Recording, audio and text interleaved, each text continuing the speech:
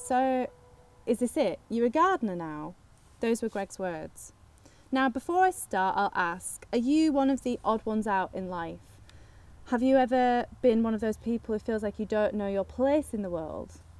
Have you ever been at a party or a nightclub or on a lad's holiday or a Liverpool hen do or your classmates' joint 8th birthday party at Mega Ball? And while everyone else is playing beer pong, dropping Jaeger bombs, chanting Premiership, you're having a laugh, maniacally applauding a pink piñata penis, or chewing bits of Colin the Caterpillar with open mouths in the way 8-year-olds do, have you had the outer body experience of, I don't belong here? Let me take you back to 6 years ago. I'm working 2 different part-time retail jobs that, while I don't necessarily dislike individually, I loathe when combined. And it's my fault, not theirs. I don't know what I'm doing with my life, or where it's going, or what I'm aiming for. I live in a north-facing city centre flat with a relentless stream of awful neighbours and bizarre, traumatising, sometimes violent street activity. Something's grating. And it's the grittiness that I always thought of as pure poetry that I am now sick of. My living room window is the frame to a messed up oil painting of drug overdoses, glassings, and the same old Saturday night rows because someone danced with someone else in bar 11. I am sick of the sight of grey concrete and bloody noses. I've just handed the keys back to the premises of my first failed business, and all of my friends seem to be getting married or having babies or completing PhDs, and I don't know what the fuck I'm meant to be doing. Actually, no. That was all getting a bit too indulgent. Let's just fast forward all the way to the end point of this story. It's my 30th birthday. And I'm sat in the middle of the strawberry patch at my allotment, absolutely smashed on Prosecco, picking ripe strawberries off the plants that I nurtured and cackling at my friends' drunken stories about how Matthew in finance and operations liked and unliked one of her Instagram photos at 3 AM on Sunday morning. Now, before I continue, I should probably start again by saying that this is not a story about gardening or nature or the varying hues and hardiness of plants in their natural environment. No, this is a story about how I spent my 30th birthday completely and joyfully drunk at my allotment, surrounded by 9 empty bottles and 7 people, and that's 6 bottles of Prosecco, 1 bottle of champagne and a bottle of Cava.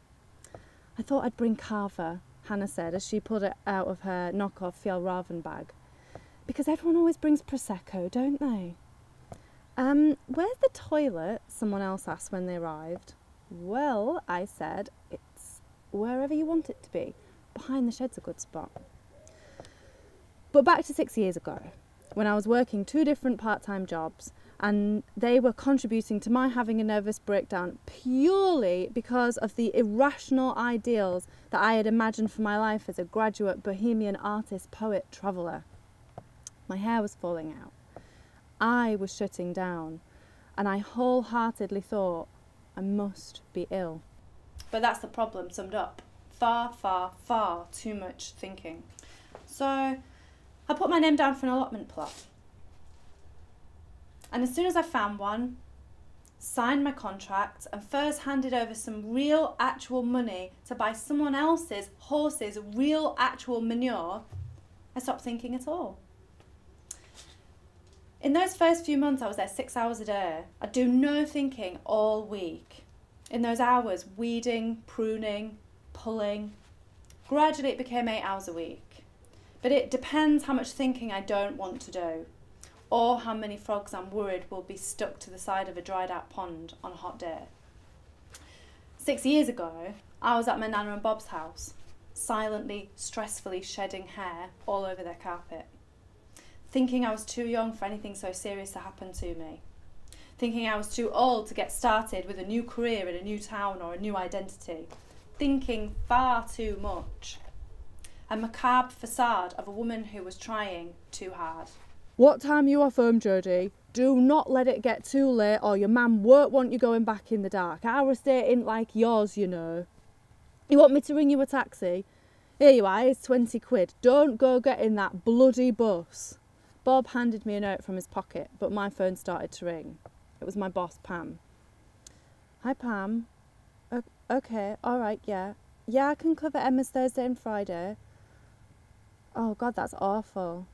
Oh, that's so sad. Okay, all right, no problem. Okay, bye. I hung up. Someone's dead, Bob asked. Sort of. A girl at work's had a miscarriage. Oh, right. What? And she wants you to work her shifts? Bob said, picking up a carving he was working on. A timber self-portrait, a tall, thin, elderly man wearing a flat cap and a tracksuit. Have you got that allotment yet? Yeah, can I take some cuttings from your garden? Because I've not got many plants yet, I said. We used to have half a carrot on a stick for a treat when we was younger, my nana said. My father used to give us a spoonful of smash, that smash, for dinner on a night. Bob's dad had everything growing in his back garden. I tell you bloody summat, you wouldn't know it was the war round their end. Oh, aye, Bob piped in. He used to grow apples and pears on the same tree. Non-stop spuds, beautiful strawberries, all herbs and that. We was never hungry. Honest to God, I'm not kidding you, apples and pears on the same tree. Bob said this as he lit himself and my nana a cigarette. Do you know, I am bloody brilliant at gardening, especially growing stuff from cuttings. I used to go to these fancy garden centres where no one can afford now. You can pick a flower head off one of these fancy fuchsias and then I'd put that in my mouth to keep it wet. I'd keep it there all the bus home and then I'd be growing that into a massive plant. If there's one thing I got from my dad, it was his green thumb. Have you seen all my mint back there? Go and help yourself. I'm bloody fantastic at growing. He picked his carving back up. That's the one thing I'm really chuffed about, that I got my dad's green thumb. I took a sip of Panda Pop lemonade that was foisted on me and walked through to the kitchen where the back door was blowing open and shut behind a butcher's strip curtain. The view was that never-ending stream of rows and rows of small windowed council houses and weather-beaten washing lines that make up the now natural landscape of the urban north. Beyond the back door was this tiny terrace garden, a solid square jungle of unadulterated, overgrown mint. Oh, and a Humpty Dumpty statue with acid rain bubbled eyes and fossilised bird shit on its head. I grabbed a fistful of mint stalks and went back inside. But several years later, I am sat on the strawed and cold soil of my strawberry patch, smothered by perennial fennels, with a gradually dampening bum and a bottle of wine in my blood, that's half Prosecco, half Cava. And I'm staring drunkenly, joyfully, regretfully at the metre-tall, eternally infiltrating jungle of mint that I planted directly into the soil as that small fistful of mint stalks, even though all the books and neighbours told me not to. Always put mint in a pot. I wish I knew someone who liked mojitos. On my 30th birthday, Salvatore popped his head over the grapevines. The ones he planted 20 years before brought us cuttings from his mum's house in Italy, probably. This was before he moved to the plot next to mine. That was his father-in-law's before that. What are you up to, Duck? You getting pissed up? You want some spinach plants? A couple of hours later, I'm trying to crank the volume of Susie and the Banshees through a phone speaker whilst getting a bonfire going and trying to find the best chunks of wood to give to Hannah to throw on it. This is so great, isn't it? Like, women just getting on and doing this kind of stuff, she said. a woman, I thought. Me, I did it. There are 100 cucumbers here because of me. There's 200 frogs here because of me. There's 5,000 slugs here because of me. There's an infestation of biting spiders in our flat's coat cupboard because of me. There's also probably an unwanted and never going to be eaten bag of Russian-Red kale in one of my friends' fridges right now, ruining their olfactory ambience because of me. When the sun had almost set, the various people in my life were sat in different sections of my loving labours and toils, drinking pink gin and trying to pick out the unwashed and soggy mint leaves that I'd shoved into their glasses. I was alone, in the corner by the bonfire pile, barefoot on ashy ground, throwing bits of old wood and garden magazines onto the flames and poking the sparks with my new birthday present off my allotment neighbour Robin, a Sheffield steel scythe. My allotment is a graveyard. Almost everyone's is. Dig around enough and you're bound to find a dog collar from 1989 somewhere under the raspberry canes. One day, when Robin and me are long gone, dead or moved on, someone will probably dig around Buddy. We laid him in bare soil, cold soft fur touching cold clay mud. I think he may already be in the trunk of the fig tree by now, just his collar and brass tag left. My name is Buddy, and I'm lost. Please call my owner. Maybe he'll be discovered in 50 years' time by somebody who doesn't like figs. But who doesn't like figs? People who have never tried a fresh, ripe, organic, homegrown fig, that's who. And did I mention the rat? Yep, there's a rat in there somewhere. I planted that one by myself. Buried it, rather. I think he died of heat exhaustion in my greenhouse. I felt intensely guilty about that. I put him in 2 feet of bare soil too. My only ever met dead friend, returning back to the earth, assimilating into the asters. I mentioned this event to my pest controller dad, who just messaged back, "Jodie, you're going to get wheels disease." I'm getting a will made up this week. I'm not married and I don't want to leave all the decision making for my death to my mother if I go before her. She'll B&M the whole service up. There'll be a diamante velour frilled pillow with the words "sleep tight" embroidered on it, prized into my pale stiff fingers. I can't have it. So I'm getting my will made up. And it's quite simple really. Give all the cash to Greg. Let my niece have my pink silk vintage Poochie jacket. Offer what's in my greenhouse to Robin and bury me under my strawberry patch. Don't bother telling council, there'll only be red tape, and anyway, everybody likes strawberries. Yeah, I'm a gardener now.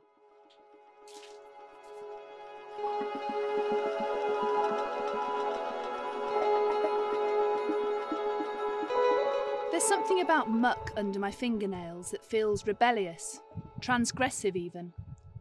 The mess of it all, seed pods in my hair from the goosegrass that leaves red welts up my arm, crumbs of dusty mud that fall from my wrist as I take off my watch, water running chocolate tears when I wash my hands, freckles smudged with soil. I like to consider the ways women over the years have made their mark, raised their soprano voices above the baritones. It occurs to me that the land has for hundreds, maybe thousands of years, been the place where our stories have taken seed.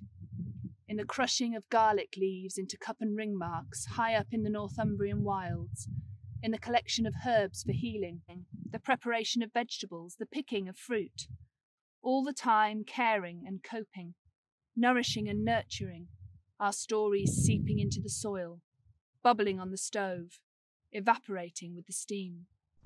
Picking apples.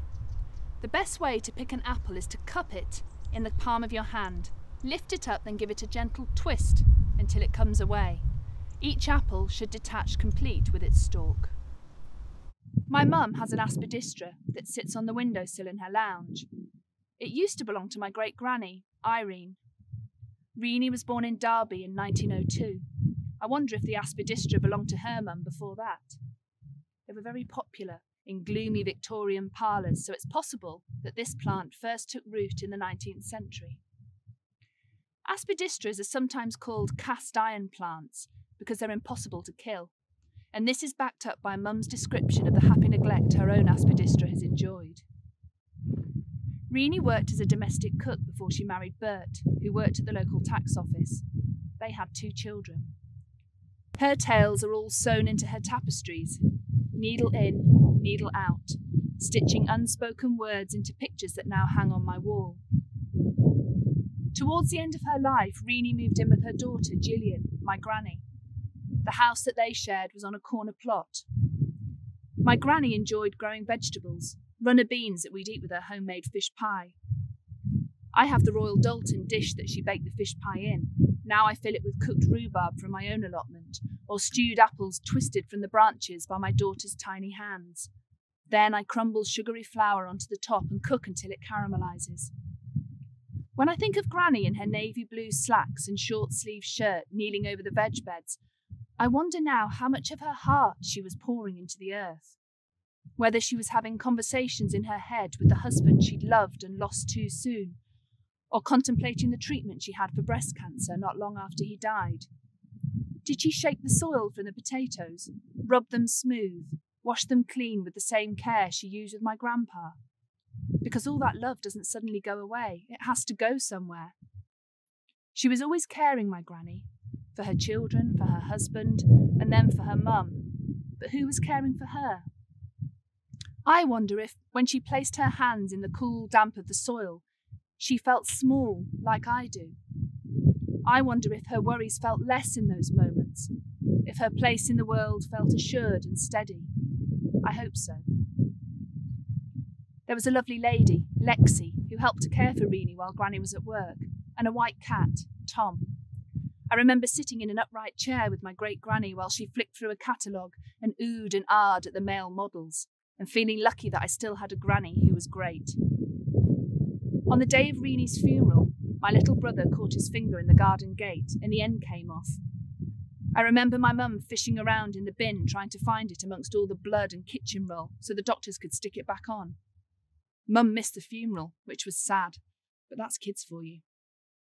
Renee's aspidistra is over 100 years old, and its roots have been handled by generation after generation, split over and over, and shared with love. Propagation. Hold plant firmly at the base. Gently remove from the pot and shake any excess soil. Use your fingers to loosen the root ball, then take a sharp knife and cut into sections. Pot up these new divisions and share them freely with friends and family. My other granny, Mary Pearl, likes to arrange flowers. Her elegant fingers stroke the long lengths of carnations, chrysanthemums and cornflowers as her milky eyes scan the outlines of the petals. She used to spin like a whirlwind around the kitchen, sauces bubbling on the stove, a joint of beef roasting in the oven. Once she spilled a pan of gravy all over the floor.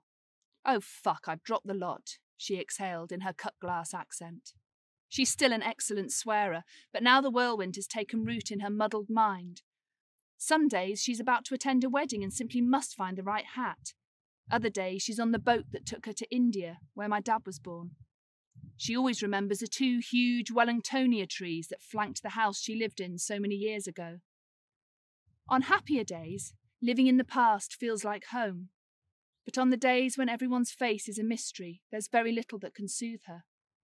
The act of placing a vase in front of her, spreading stems out on the table, trimming them snip, snip, snip, just as she likes, and popping them in the water, brings her close to calm. The delicately corrugated petals of a carnation are something she can lose herself in. Flower arranging.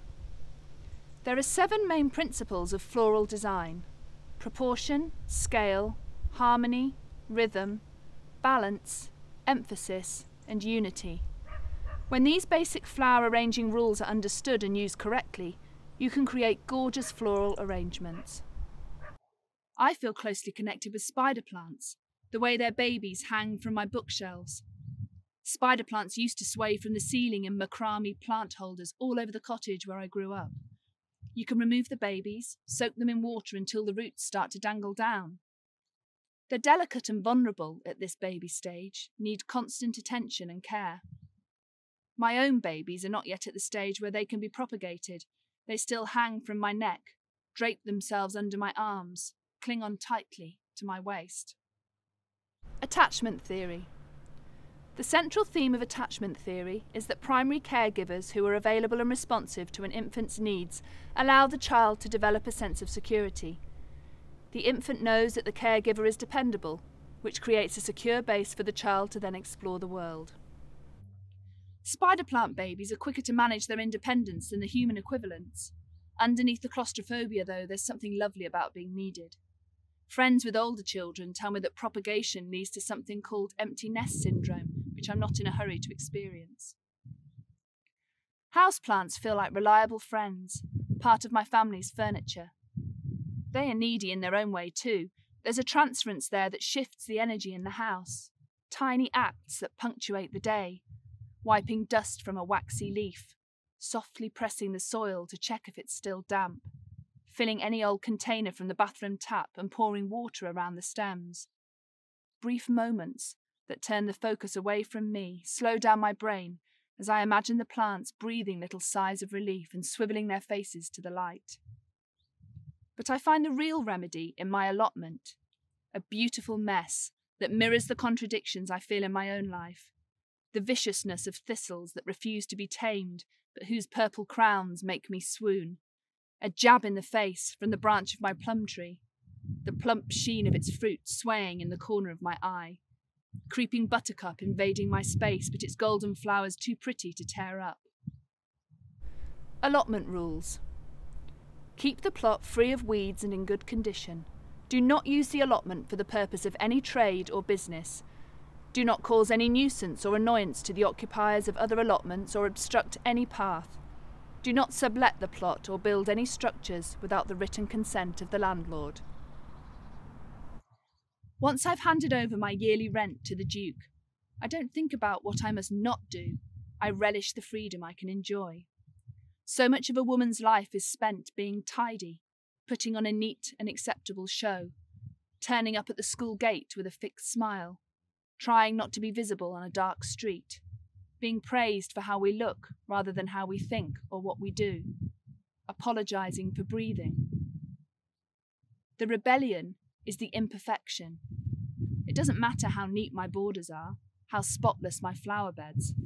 There will always be dirt under my nails.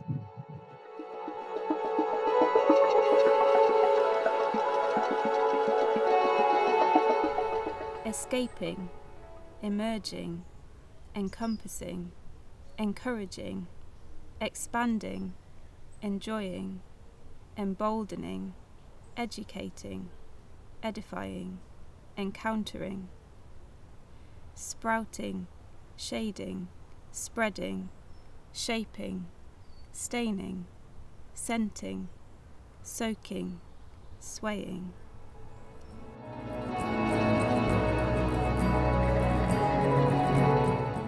We planted lemon pips in flower pots. 1 lemon's worth was how we started off. My faith was too weak, too weary, too lost. So we added more, pressed into the compost. We ended up with 64 of them. Soon we were up to our ankles in stems, all germinating in the ancient porch, a tiny lemon forest at the door. We began giving lemon trees away, carrying them with care to the school gate, pressing one upon every visitor, stowing them away beneath friends' pushchairs. Now installed in halls and kitchen windows, we hope our lockdown lemon trees still grow.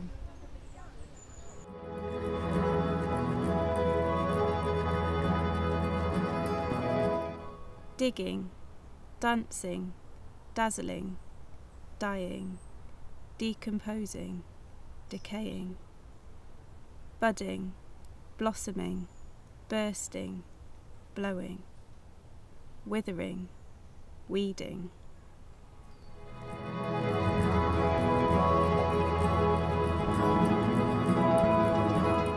This house once belonged to a lady who loved pink.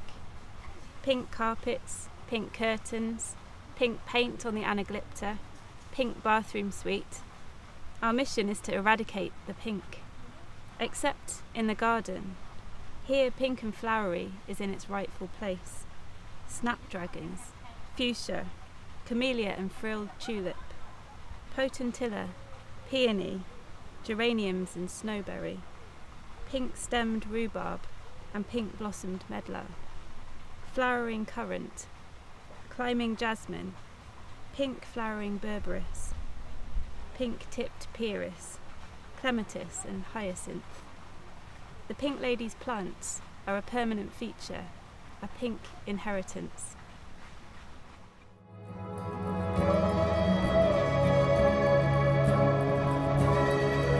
Accommodating, collecting, climbing, competing, feeding, flowering, fruiting, falling, fading.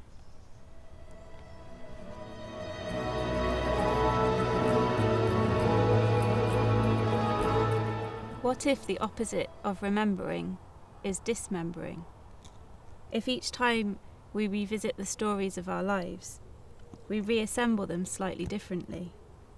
Each retelling becomes the daughter of the last remembering, our memories birthing new generations, cycling in seasons, like the reseeding aquilegia that returns each year, the whites and purples sprouting variously around the flower beds. What if remembering is a creative forgetting? The memory of grandparents arriving, flower-laden, of my parents taking them to look around the garden, of conversation coloured with care instructions, of the provenance of various potted cuttings, superseding the mundanity of grown-up greetings, descriptions of roadworks and tailbacks on the M4, the language of motorways, junctions and slip roads, the litany of service stations. Now we rehearse the same ritual with my parents, who clamber from the car with a tray of lavender plugs, or bring their old biscuit tin full of seeds in envelopes, so the children can grow vegetables in our garden, siblings of the ones that fill their allotment back at home. Seeds passed from hand to hand, like connections on a family tree. What if plants can stand in for people in our memory garden? Whenever I see cyclamen for sale, I remember the ones from Grandma, planted out too late in that first rented garden, which the frost carried away without a trace. Red roses were Grandad Reg's favourites, so each of our gardens has one, blooming each summer in remembrance. Gran and Grandpa grew gladioli and iris in their Guernsey greenhouses, Gran kneeling on the cushion of an old car seat, pushing 4 bulbs into each square of the soil Grandpa had marked out with string. The cut stems packed in boxes in the cold shed before being taken to England and sold. Forsythia came as a cutting from my mother-in-law, as well as potentilla and a clump of lily of the valley, brought round, freshly dug from their front beds. From my dad's garden came Michaelmas daisies, anemone, primrose, allium and phlox. The flower beds are filling with a half-remembered song. Mum found all the self-seeded sprigs of cotoneaster and made the beginnings of a new border. For Christmas, in the time of coronavirus, we got yellow rose bushes by special delivery. Family is arranged in flower beds in the memory garden, in-laws jostling with each other, extending their leaves as they stake their claim to the soil.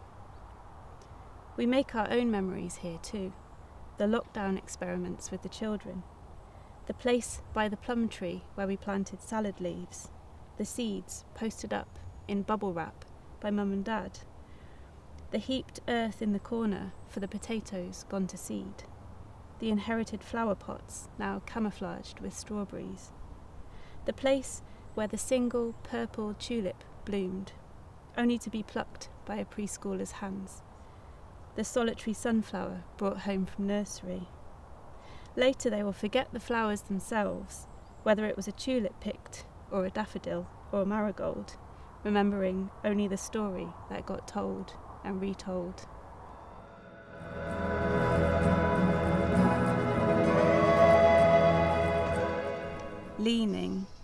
leaving, languishing, leading, lengthening, liberating, living, rooting, rambling, retreating, relaxing, reviving, returning, readying, releasing, rescuing,